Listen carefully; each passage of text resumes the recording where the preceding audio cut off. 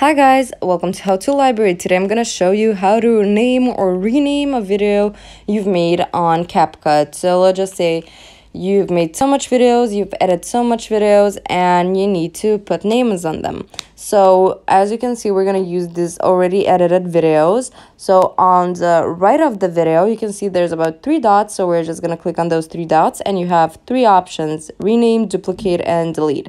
So we're going to pick the first option, rename, and we're gonna name it number 1. Okay, so we're gonna do the same for the other videos, number 2, and then we're gonna name this one number 3. And that's how you rename or set a name on your videos on CapCut. Thank you for watching. Do click the like button if this video helped you and subscribe to our channel for more helpful videos. Bye guys.